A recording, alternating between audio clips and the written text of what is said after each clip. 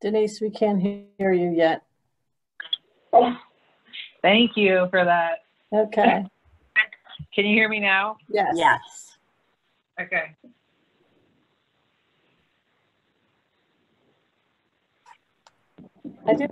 Denise, should we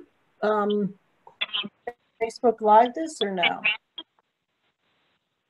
Yeah, I think so. I think it might get in front of a few more people that way. But I was thinking about it. I don't know. I mean, if people are ever intending to share anything private or personal, that's true. I don't know. We'll have the audio just in case we need to transcribe. I'll skip the Facebook Live. Okay. So if I'm sharing my screen, can you guys still see my face? I can, yeah. Okay. Do you guys like my new background? Beautiful. Wonderful. That looks great. Sunscreen. Oh, Jackie, yours is awesome. You look like you're in a novel. It's the Disney Castle. I love it. I got a few more. I have some fancy ones that I downloaded, but I didn't. It's being inside of a book is a good idea. Oh no, that was a total trial. There are quite a few more. We had a Zoom yesterday at work, and so I downloaded a bunch of them too. But I thought I could do some fun ones. Well, let's see. Margaret, I don't know that I've met you, maybe at a conference. And Maria, I'm not sure I've met you either, but Jackie, I know I've met you. So welcome, and thank you for joining us. Where are y'all from, if I can ask? I'm from Northern Virginia, and I think the last conference I went to was in Atlanta. I don't remember how long ago that was. Okay. Yeah. Yeah, awesome. My luggage ended up getting stolen like between the two flights or something like that. So after that I was like completely stolen. I still don't have it back. So after that I stopped wanting to fly. Yeah, I get that. That's terrible. Yeah. What a memory. Yeah, right. Well, Maria, also welcome, and thank you for joining us. Where are you from, Maria? I'm from Columbus, Ohio. Ah, awesome. Midwest. I grew up in St. Louis. I was born Jackie, you remember? Oh, really? Yeah. That's awesome. I live in New Orleans now. Okay. So a little different. Yeah. And Jackie, tell me where you live. I'm in Overland Park, Kansas, which is part of the Kansas City Metro. Okay. Midwest. All right. Midwest. I've always been in the Midwest. Midwest represent. Okay. Well, we can go ahead and get started. I know some more people might join us, and if anybody's got to go, that's cool too. We wanted to really just kind of give a chance to follow up on the COVID-19 meeting or webinar that we had 2 weeks ago.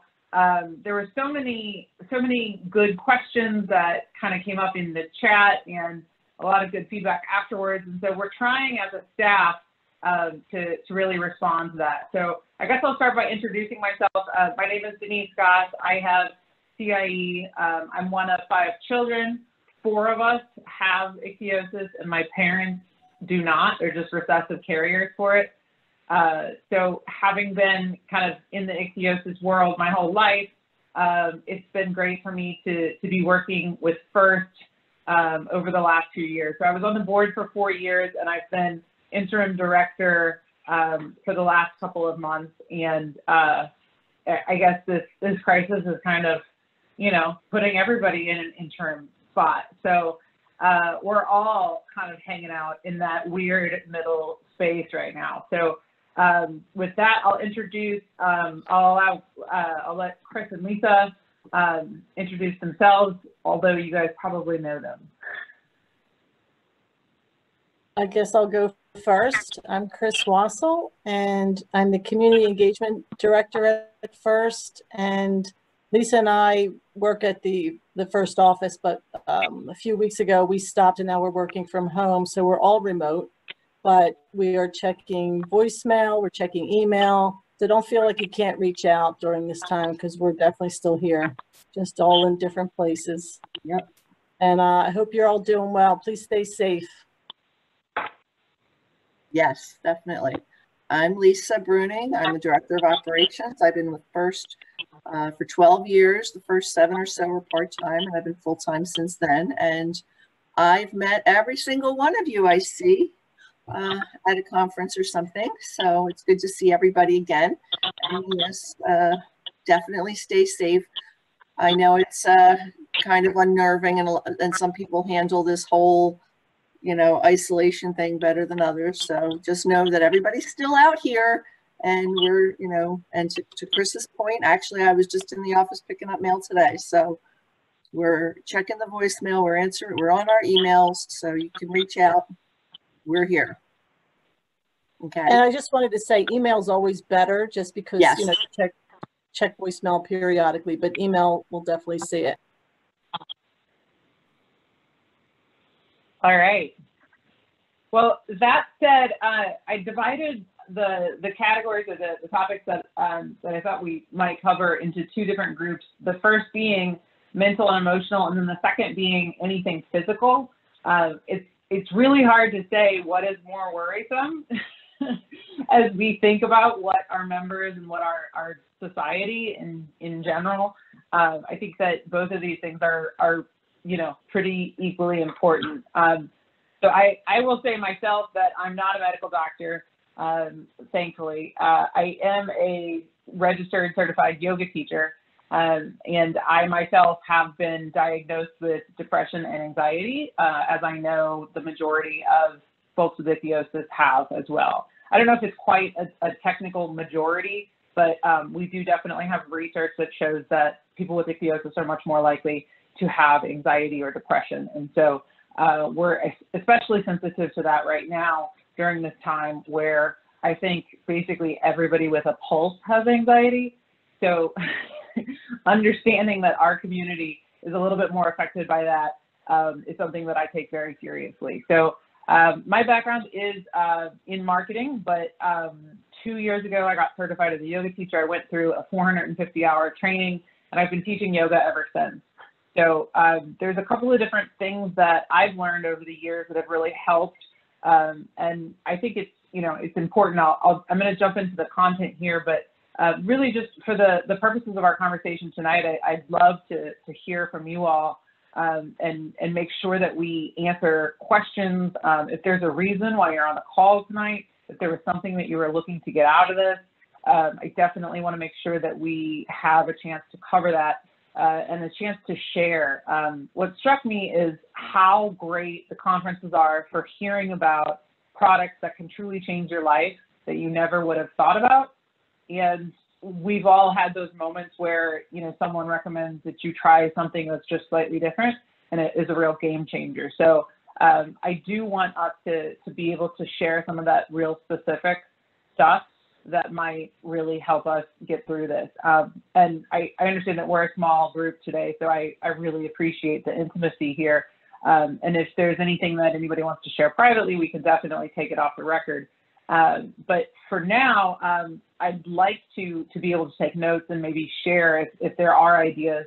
As a staff, we always like to share what works so that other members can have the benefit of the trials and tribulations of those of us that have kind of gone down it and figured it out the hard way, so to speak. So that said, I'll dive into the content here. So we'll start with mental and emotional. This is, again, it's something that I hope we're all aware of, having, ichthyosis or not, but the mental and emotional toll of having an economic crisis in and of itself is huge. But to add a health crisis on top of it is really an understandable mental hurdle, and it's a lot. It's a big weight to carry. And the benefit is that we're all facing it. With ichthyosis, we're used to being the only ones to have that problem, or to be overheating, or to really need sunscreen. But in this case, we're all on the same playing field. And I do think that those of us with ichthyosis that have developed resilience over the years have an upper hand here now, because we're used to health threats that are really scary, that we feel really angry about, frankly. Especially as a teenager, I was really angry about having ichthyosis. And now today I had to go run and get groceries, and I went to an ethnic market to get a few ingredients that I needed for a particular recipe. And so I didn't really think about it, but I went into this particular market, and I've only been out maybe twice in the last 2 weeks. But this market had no social distancing like components or mechanisms in place at all. So everybody was really close to one another, and it was like making me so angry. And in preparing for this call, I realized that, like, I'm angry about COVID-19, and I'm angry that here in New Orleans that we weren't warned about it, that we still don't have the tests that we need, and that people still aren't taking it seriously. The data has been changing and the news has been slow, but now we know very clearly that we should all stay home, and when we're out, we need to be 6 feet apart at least, washing hands constantly, and being very mindful of the human beings that are around us and what we're touching. So that anger and that sort of feeling of being so compelled, I guess, or unhappy. I mean, frankly, like I'm pretty unhappy that we're all missing out on months of our lives. And I think as a person with ichthyosis, I've felt that before. I've been unhappy that I can't wear sandals. I've been unhappy that I can't wear black. I've been unhappy that I can't jump in and out of a pool 18 times a day and still look great. My skin would be a disaster. So there's a lot here that we're already familiar with. And so I guess I want to lead with that I think that we can always learn from our previous experiences.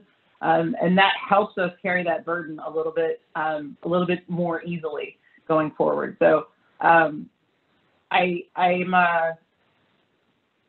really nervous about how long this crisis is going to last. So I'll put that out there, but I do think that some of the skills that we've picked up as being a person with ichthyosis, I think that will give us a leg up.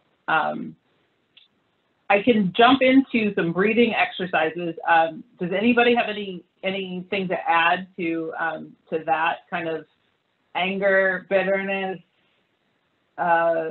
people not social distancing? All right. So breathing exercises are one trick that I'm thrilled to share with you, because it's something of value that I know can help everybody right away. So you can do it anywhere, and it costs nothing, and it's scientifically proven to help with some of these things like anger and anxiety and insomnia, so stress management as well. So we know neurologically that when we get stressed, our breathing shortens and it comes up like a little bit higher, and we're not breathing from our belly. And so our brain kind of matches that with this fight or flight response. And we're actually using less of our brain during that response. When the sympathetic nervous system is activated, we're breathing. And I explain this to kids all the time, because when they're scared or when they're crying, their breathing quickens.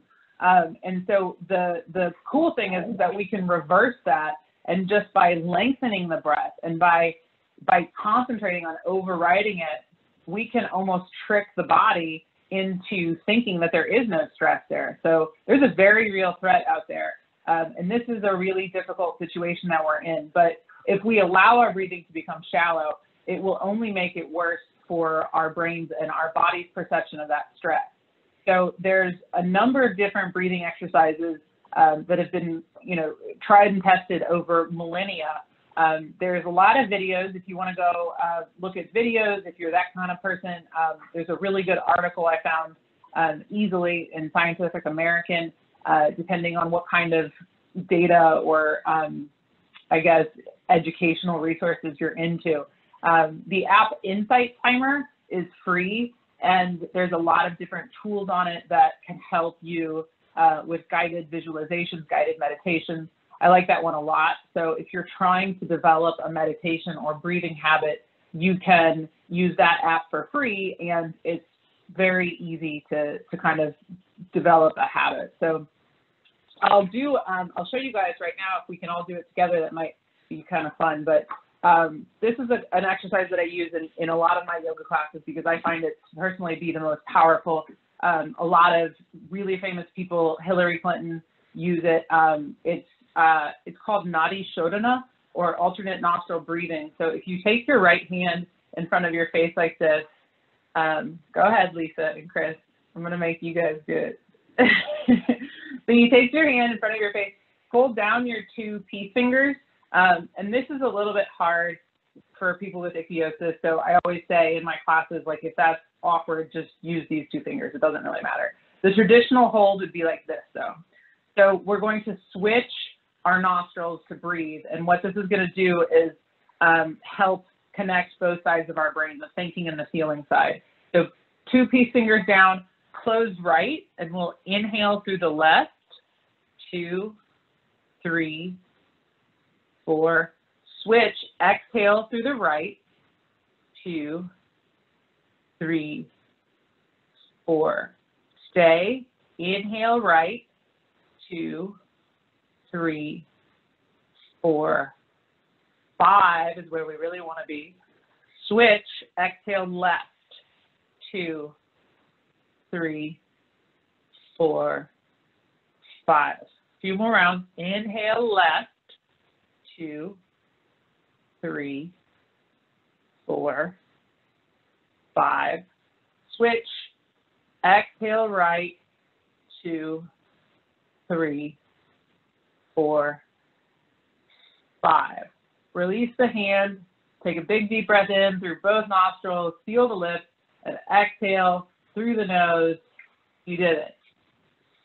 So that particular breathing exercise is really good for anxiety because you're cueing, again, both sides of the brain to kind of fire off and be balanced. So that's a great one. Simply elongating your exhale is another really tried and true way of helping bring that sense of calm into your body. So if there's a couple of times a day, if you can just be aware of your breathing, if you're sitting in traffic, or I know we're around the house all the time now, but if you can tie it to a part of your routine, if you breathe while you're making coffee, or if you breathe while you're looking at mail, or if you breathe while your dog is eating, those things we know make it easier for these habits to stick.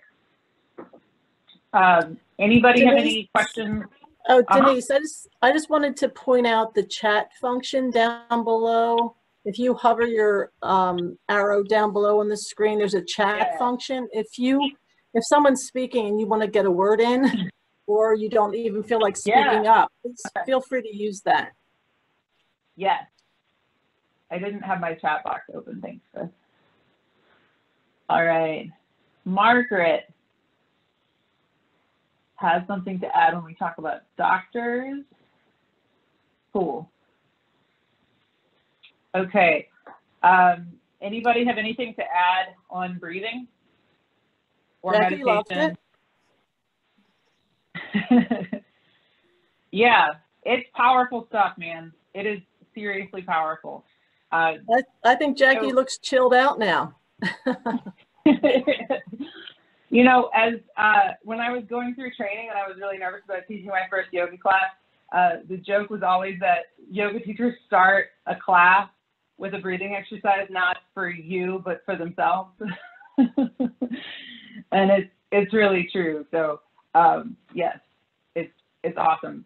I like that one. There's a lot of others.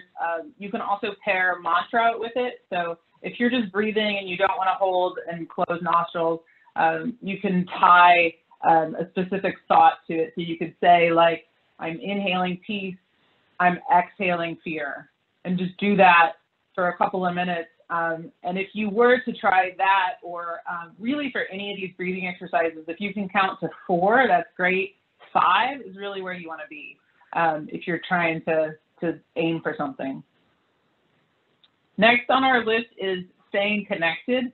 I think that this one is, it's funny because I heard that now we're not supposed to call it social distancing, we're supposed to call it physical distancing because of the importance of our social relationships. So we know that people are more resilient to disease when they are better connected. People with friends live longer and they are better at beating cancer.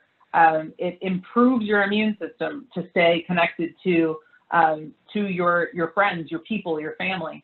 So we consider FIRST to be one outlet for people, and so we're taking this one very seriously as we kind of navigate through this crisis with you all.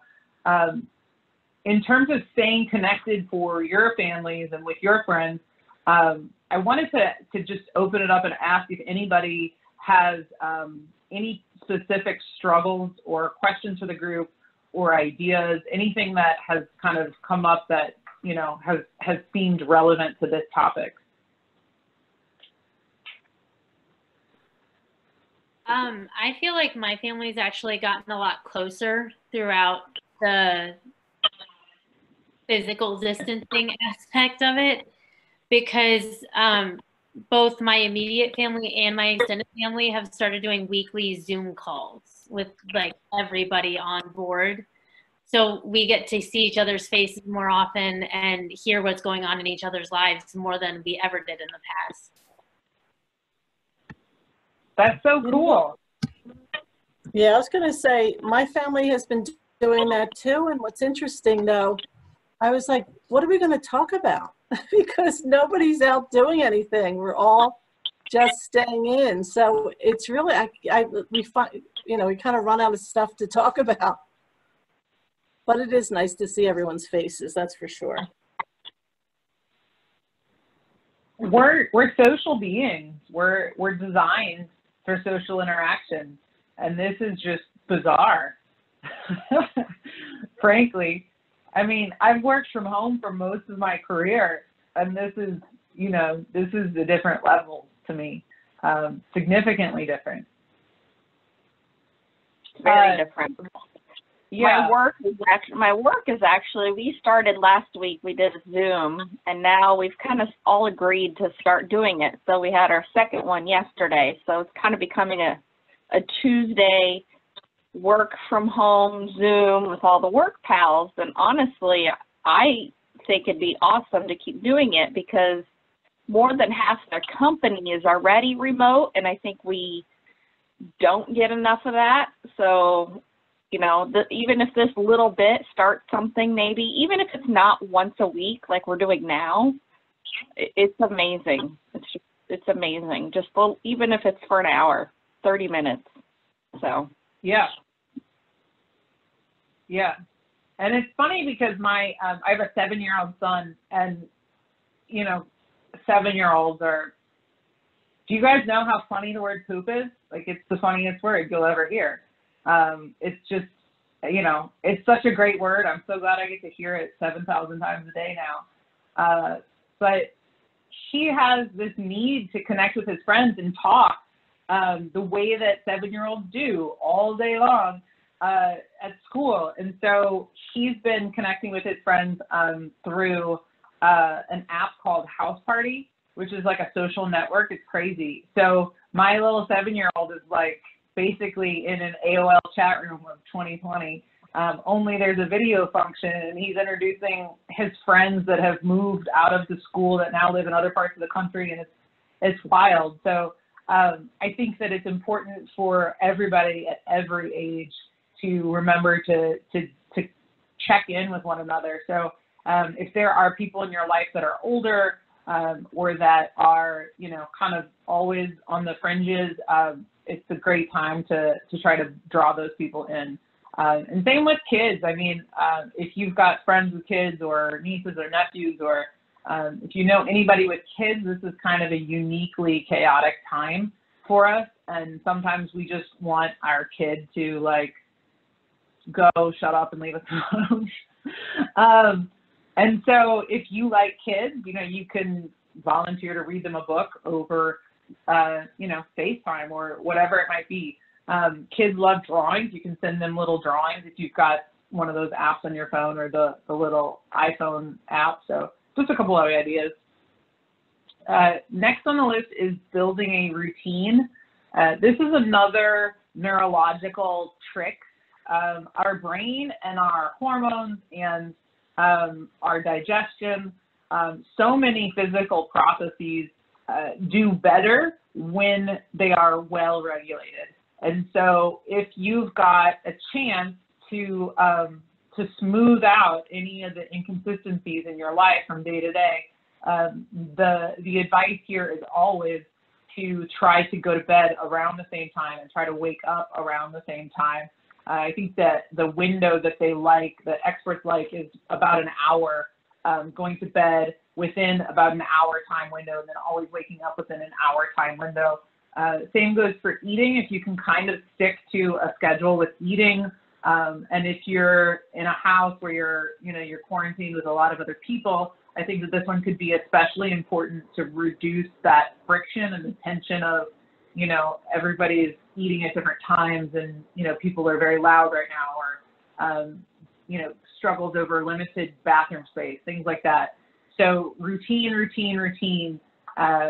And I'm fortunate that, you know, I live alone with my son, and I only have him every other week. So it's pretty easy to have pretty strict control over my world here, but I'm very aware that most people are not in that situation. So any advice or comments or questions or frustrations here? Chris is living at home with 5 daughters right now, I think.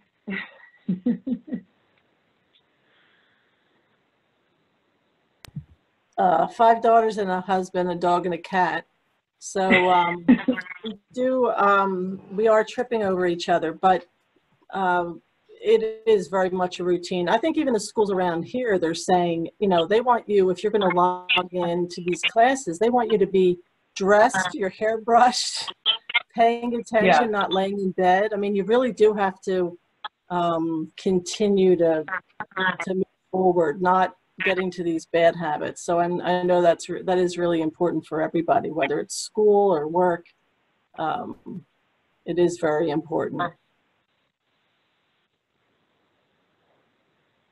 It helps bring a sense of control, and control is really calming for anxiety. There's so much in this that we can't control, but if we can focus on the parts that we can, it's oftentimes simplifying our emotional reactions to things throughout the day.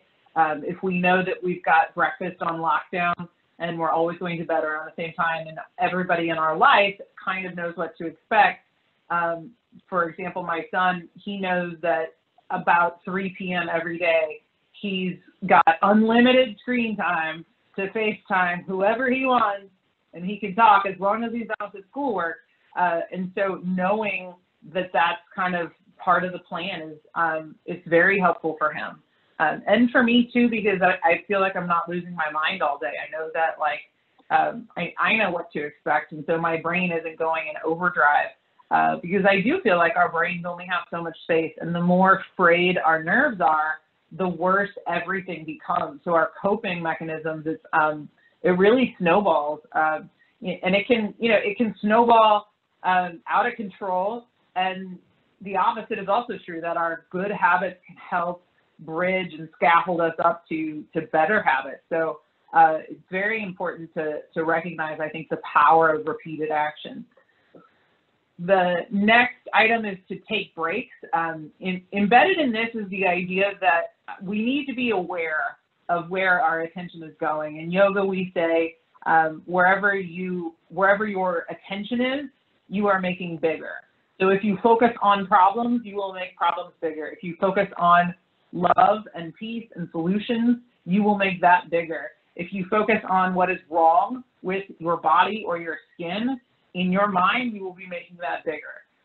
If you focus on what's amazing about your skin, the fact that you can grab a hot pan and that your skin is multiplying faster than anybody could ever imagine, you're making that bigger. So where our intention and where our focus is very important. And right now, I'm super guilty of this. It's so easy to just turn on the news and watch 3 hours of it before bed, which is terrible. You shouldn't be exposing yourself to really traumatic things at the end of the day.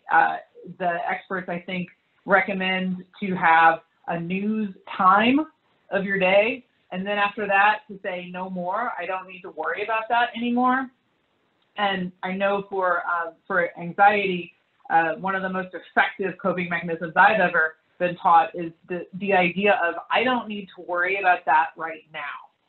So I'll be laying in bed and I'll start worrying about something, and the only way that I can get myself to stop thinking about it is to say, I don't need to worry about that right now. And I'll sometimes make a mental note to myself to worry about it the next day. Truly, I will. But to tell yourself that you don't need to worry about it right now in this moment. In this moment, it's my job to relax, to let go of everything in the day, and to allow my body to restore and to rejuvenate. That is my job. I don't need to worry about that other thing right now. And so with this crisis, there's always a chance. And, our phones can be ringing all day, and people, you might have a friend that wants to talk first thing in the morning, and then you've got somebody that wants to talk in the afternoon. And it's important to put up boundaries and to say, I'm already sort of vented out on this for today. And to be able to communicate that with each other, with your coworkers, with your family, with anybody that is in a relationship with you that feels like they can vent to you, that is great. It's awesome to be that person, but we all owe ourselves the respect of drawing the boundary around it and saying, I can't do this right now. Can we make an appointment to talk about this tomorrow? And maybe that's like not that's a clinical way to say it, but the idea is that you don't want to like turn your back on the person, but also you can't allow yourself to just be subject to this terrible news and these horrible conversations about how much money people are losing and how scared they are, and ventilators and masks and doctors and front lines and restaurants. And you have to be able to protect your time, because if you don't, you will not be able to cope and manage with anything at all. So it might feel selfish, but it's really the only way that you will be able to sustain yourself through this. This is not going to go away soon. And one of my favorite expressions is you can't pour from an empty cup. And if you are emptying yourself every day because you have 5 kids in your house and you're making them all lunch, or you're dealing with all of their problems all day long, and then you're also taking on a lot of other things, you can empty yourself out all day long, and then there will be nothing left to give, and you'll be exhausted. And the kicker is that you'll be decreasing your immunity. You'll be making yourself more subject to the virus. You'll be decreasing your ability to handle future stress, and you'll be increasing your likelihood of anxiety and depression. So even if you are afraid of being selfish, or you think that self-care is too much of a luxury, make sure that you're modeling the right behavior for your family, and that you are protecting your ability to give to them tomorrow and the next day and the next day. So we are getting through this, but only if we continue to maintain our ability.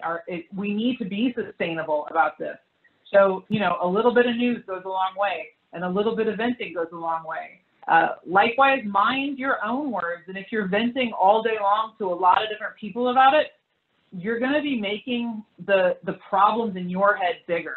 And that's not a scientific perspective. That's my own perspective, of course. But I do think that the way that we spend our time is important, and it does overall contribute to a feeling of either stress or management. And nobody feels great right now, but some of us are tail spinning out of control into the stressed out zone, and then others feel like there are ways to get through this, and that's where we need to be. So whatever it is that you need to stay more in that positive frame of mind, you have to be making sure that you're making that a priority every day. That's The other my thing, soapbox. Oh, go ahead. Did someone else start to talk? No. Oh, okay, because I was my going to mental health say, taking breaks, I really do think laughing, really just, I know my family's been taking advantage of the TikTok videos. Has anyone done that? Like, they're totally silly videos that you take of yourself to music and really just making fun of each other. Your family does them well too, Chris. Oh, you've seen them, Lisa? Yeah, you sent me one. Oh, that one.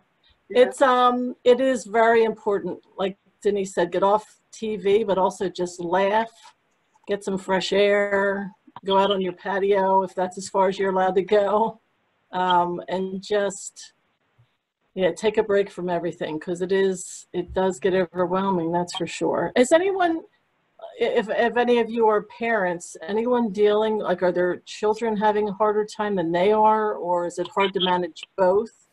Anxiety from both angles? I didn't know if it was the kids are, I know in the beginning my kids were removed from it. They kind of didn't believe it. And I think as a parent, you always, you have a lot more life experiences, so you take things harder. I don't know if anyone's having trouble with their children, or is it really the anxiety from yourself?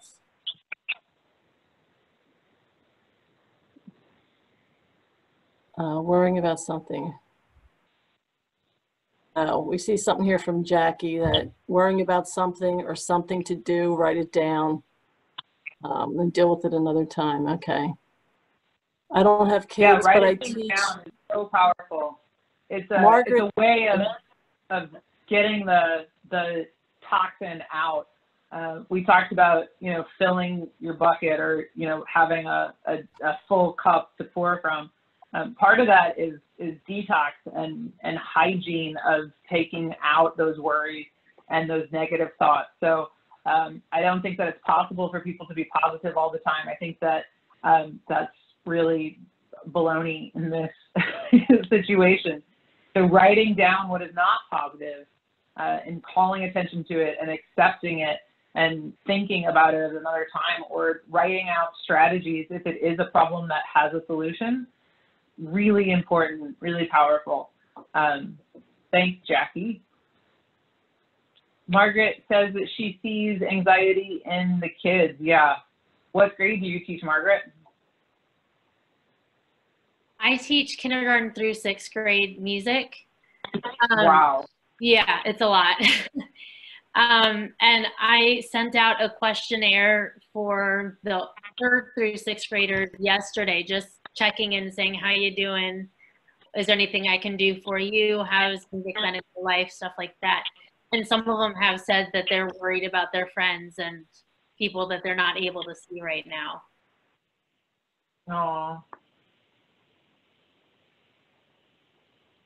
It's so hard because they have no idea. And when you're so young and this is happening, you just sort of feel like this has had to have happened before. Adults are in charge. They know what to do. And, it's not the case. Sorry. And also, when you said building a routine, it gets people, that helps with, the whole stress thing. Breaking of a routine, which this whole thing is so disruptive to everything. So if you can build back a routine that, because everything else is, disrupted, it really does help, I do believe. Yeah. Yeah, for sure. There's nothing more disruptive than nobody being able to go to school or work for an unknown period of time. It's a really terrible survey. Yeah.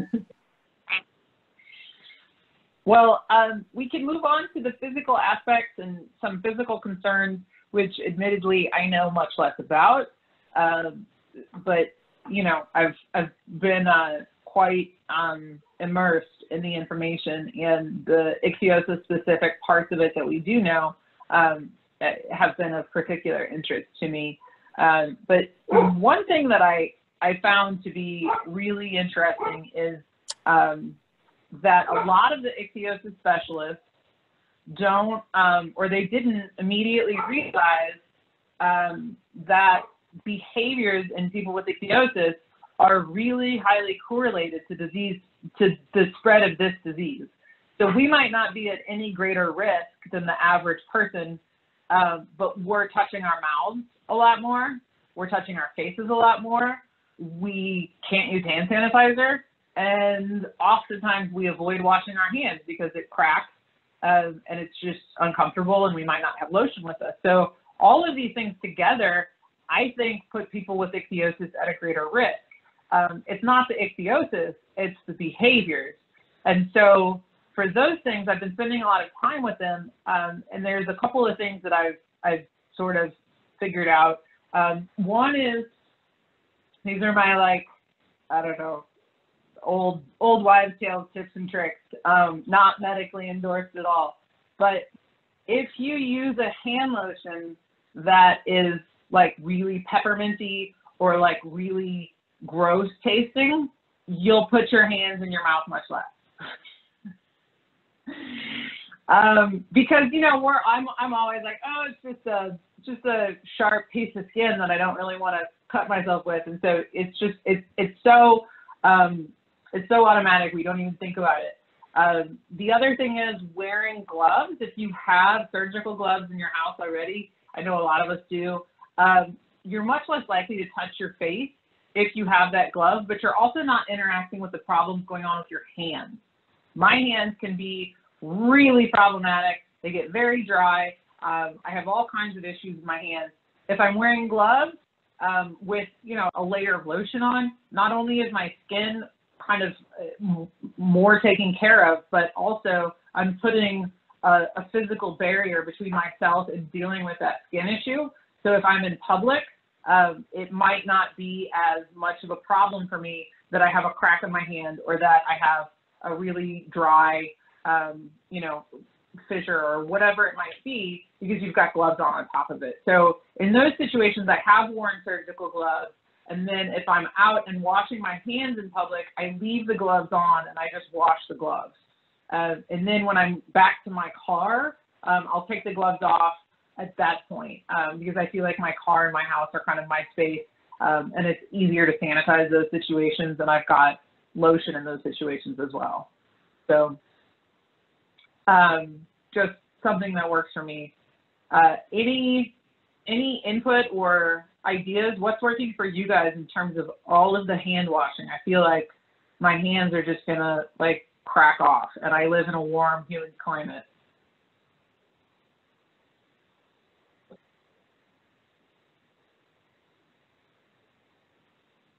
I feel fortunate being able to wash my hands often and be at home. So being at home, I can put lotion on immediately. I know that that's a little rare occasion because over the years I haven't had that luxury, but that's been at least helpful. I like the glove idea. However, I just haven't had to use it, but I'm definitely going to look at doing that when I get into those situations again. So. Yeah, it's really strange to be at a disadvantage for something that everybody takes for granted, like hand washing. It's really odd. Yeah. Anybody, I wanted to find out if anybody had a hand sanitizer that they like. I don't think it exists personally, but I'm gonna keep trying. I know that you can make them yourself with aloe, but the whole point is that it has to be at least 60% alcohol. 60, I think it's 60 or 70%. 60, I think that is still pretty high, yeah. So at that point, there's nothing that you can do to overcome that except put lotion on right away afterwards. And unfortunately, I usually, if I'm if I don't have lotion, like it's terrible. So I got to be in a really bad situation. At that terrible grocery store that I went to today, they had hand sanitizer, and I was like, and now my hands are all cracked for it. But we do what we got to do. Access to doctors. Margaret, I know you had a question or a comment about this. Access to doctors and hospitals. What can we help you with? Yeah, so last March, I was diagnosed with squamous cell skin cancer. I have Netherton syndrome, by the way. And I have not been very comfortable with the treatment I've gotten from the dermatologist. The surgeon has been pretty helpful. But I'm seeing a new dermatologist on April 15th, and I can't figure out whether I should risk going out to see her or not. Have you heard from their office at all? They sent an email saying to call them if we had questions about whether or not to come in, but I'm not sure they would even know the answer either because I'm a new patient to them. Yeah. Did they mention any option for telemedicine? They did. Yeah. If it's possible, I would encourage anybody to look at telemedicine unless it's something that you feel like needs to be seen in person or you need a physical treatment of some sort of shot or something like that, biopsy. But if they are offering telemedicine, I would think that between now and April 15th, they should have that system pretty well worked out. But you could call them. I mean, things have been changing so quickly that you could call them a couple of days out and see what they recommend at that point. But this is a dermatology meeting or this is an oncology meeting? I'm sorry, I didn't catch that.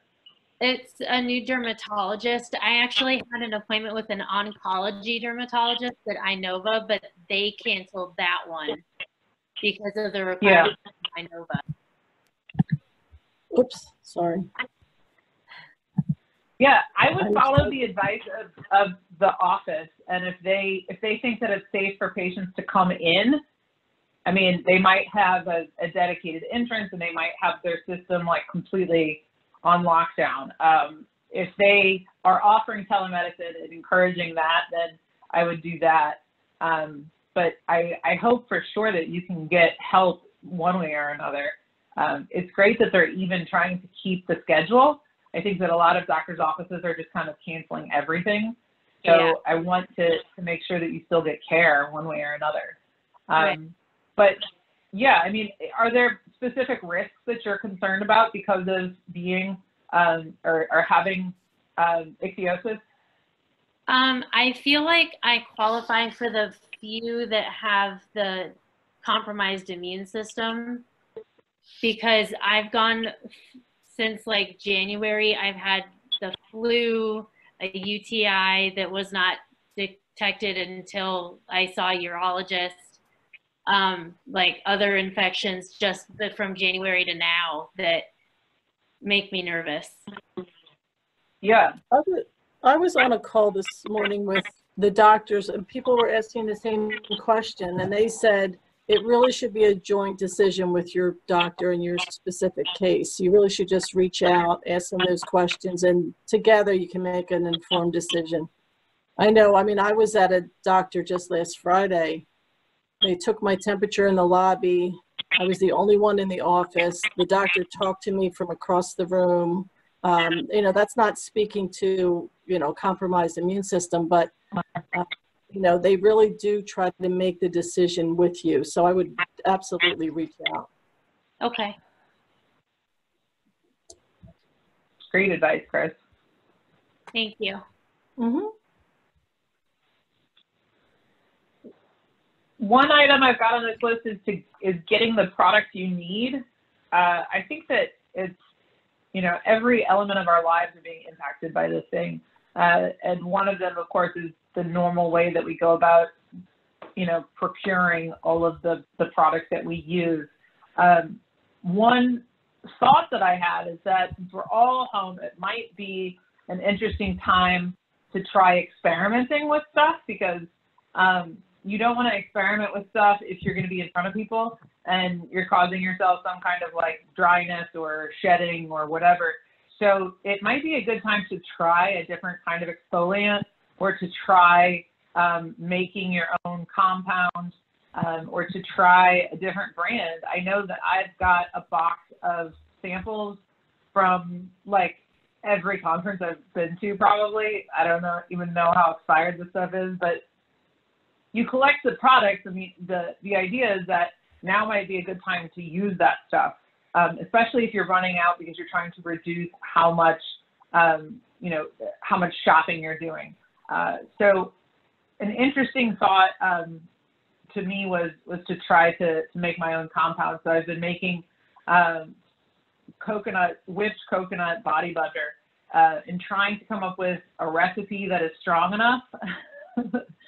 And I'm like a mad scientist crossed with like a crazy like Betty Crocker in my kitchen with a stand mixer and a gallon bucket of coconut oil from Costco.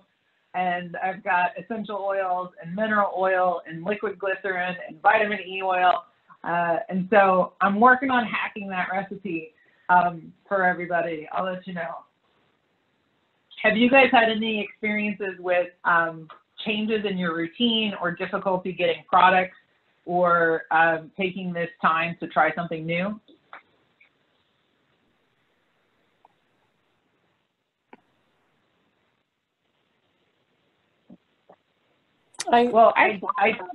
Yes. I've thought about trying stuff new, but I really haven't. I've already, being so aware of and having ichthyosis and being that I get stuff by mail, when I get down to a certain level, I always order it.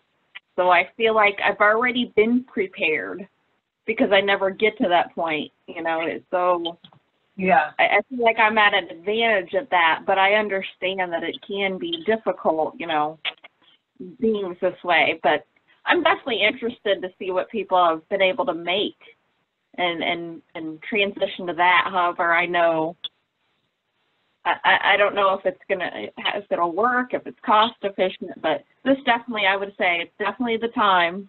And I'm with you. I've got a stockpile of stuff too from the last few conferences, probably expired, but hey, so. Yeah, some of that stuff is really pricey if you try to go out and buy it. Yeah, but I guess the caveat that I'll give is, be careful if you are going to try something new. Understand that your body is already under stress. If you are a human being that has a pulse right now, you are experiencing greater levels of stress, which leads to inflammation in the skin, which can make us a little bit more responsive. I know that I've had problems with itch in the last couple of days that I very rarely struggle with itch. So I'm suggesting that we consider trying new things, but also keeping a routine is important. And so please be careful and don't take any advice and just run with it, because I think we all know with ichthyosis that each individual is really going to have a high degree of personalization required for them to find the right care regimen for themselves. One other tip that I'll share on the inflammation issue is that there are a couple of different things. If you're finding yourself with a rash or with skin that is really just inflamed because of the stress, and even if you're keeping all the rest of your products the same, your skin might be more itchy or more susceptible to an infection, or responding in any number of ways to all of these differences. Your diet is probably changing. Your physical exercise is probably changing. It might be going up, it might be going down. But notice your skin and take care of it. It might be helpful to try something like taking more baths. I know as adults, we often let our skincare regimen slide because we're taking care of other people, or we feel like we've got a good handle on it.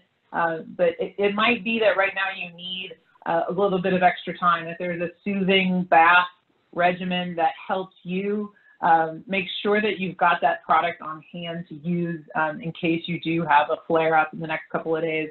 The two things that work really well for me are to add a can of regular coconut milk to a bath. I find that to be very soothing. I pour it over my body, out of the can, into the tub, and then I just sit in the bathtub. It's amazing. Just a can of coconut milk from Whole Foods or wherever you go, it's like $2. It's amazing. The other thing that I like to use is to spray rose water on my skin when it's really dry or inflamed, especially if there's a lot of redness. For me personally, if I spray rose water on my skin, that will not only soothe the redness, but also decrease the itch and help hydrate as well. I think for those of us with ichthyosis, it's always very refreshing to splash water on our faces, but then it dries us out. So rose water is a hydrating fluid that gives you that sensation of that wetness that feels so nice to us without being as drying. So just two little things that I've found that work for me. It looks like somebody's asking about Beiersdorf program. So does anybody know what the official line is from Beiersdorf? Chris or Lisa? Maybe you guys have. I did see some conversations going on in the private Facebook groups, and people were saying they were still getting it. I did not see anyone say that they were not able to. I don't know, Lisa, did you see anything different? No, I haven't seen anything either. That, As far as I know, they're still, doing their thing. So Yeah. I haven't seen any statements from them. That's great to hear. Has anybody on the call had issues with getting their product? No, but just that, we've noticed delivery times are definitely lengthening across all vendors, Amazon, Walgreens. So I don't know how they prioritize things, but you can expect to wait if you actually that's a great point. You can't wait until the last minute for sure, but build that into your request for that's actually a great point. I thought I heard that they were prioritizing necessities, I don't know how they would know. Amazon. Yeah. Amazon is prioritizing things that they think are necessities, which I think is really funny, because how is Amazon going to know what is a necessity to me or not? Yeah. I guess. I don't know. But yes, the advice that I've seen is to try to have a supply to last you at least a couple of weeks. A 3-month supply is really great if you are going out and you have the ability to get that much product and to pay for it. 3 months is the recommended amount for pharmaceuticals. And so I would think that in our case, even if it's an over-the-counter cream, we should basically treat it like a pharmaceutical, and having a 3-month supply on hand might make us all feel a little bit better during these times.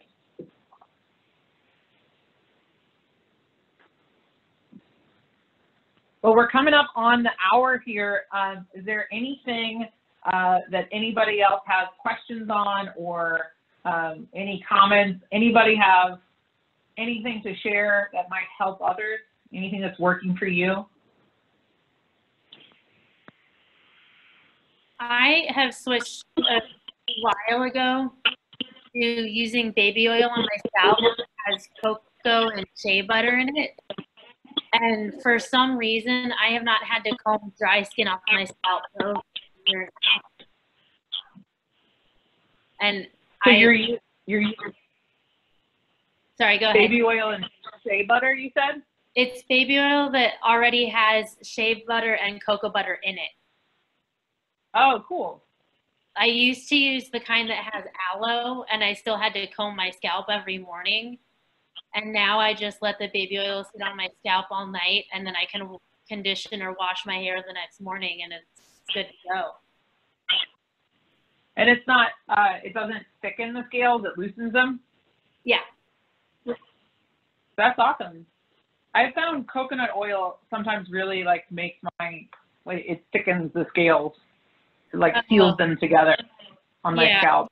I think with Nethertons, the skin is like thinner, so it doesn't have the same kind of scaling effect, I guess. It does peel, but it doesn't, I don't know why it helps my scalp like that, but it has, and I'm so thankful for that. That's great. That's always good to hear. And when I'm interacting with parents that are looking for products, sometimes it's like, just keep trying, you know? Sometimes the weirdest thing, switching a brand can make a difference. Switching the formulation, like you said, switching from aloe, who would have thought? That's great to hear though. Yeah. Before we end the call, I just wanted to ask you all if anyone has any ideas for future topics that we can cover, something that you might be interested in. Just a thought. And if you can't think of it off the top of your head, if you could email the office, that would be great. Yeah, we're trying to address this new world that we're living in right now and make sure that we're giving people a chance to ask questions and to connect with each other. I personally love seeing people with ichthyosis. It makes me feel not so alone, and it's just it's a unique thrill to video chat with people with ichthyosis, and so I appreciate you all being here. Those of you that have shared camera, and then those of you too that are just listening in. I really just, I think the world of this community. I've seen the ways that everybody is helping one another through this with feedback and advice and even sending products to each other. It's truly amazing, the human spirit. We're getting through this, and it's no easy feat, but there is resilience that comes from getting through difficult things. And those of us with ichthyosis, we know all about that. So thank you everyone for being here. Again, we do have a plan. We would things like this to you all as we go through the summer without having a conference. We are looking for new programs to develop to meet your needs. So please do email us either at info, or if you've got me or Chris or Lisa's email address, please reach out to us. You can also hit us up in the Facebook groups. I know that that's a great place to kind of interact and share with one another and see what everybody else thinks. So I'm going to keep working on my coconut oil formulation. You all keep working on what's working for you. And I will see you all probably in the Facebook groups next. And if not, maybe on one of these next calls. So thanks a lot for being here tonight, everybody. I hope you all are safe and secure and healthy and happy as much as possible. So please feel free to reach out to me directly if you've got questions or if you want to follow up on anything that I shared. I will caveat everything. I think I tried to during the call, but most of what I shared is what works for me personally. I encourage everybody to use their own wisdom about what works for themselves, for their type of ichthyosis. And I'm not a medical professional, so please don't take an idea and run with it and then be angry with me. Just trying to help, sharing one person's opinion here. So thank you, everybody, and thank you to Chris and Lisa for helping organize this. It's just been so great seeing you all. So this has been a high point of my week. So thanks, guys. Thank you. Bye. Bye, everybody. Good night. Good night, everybody. Bye.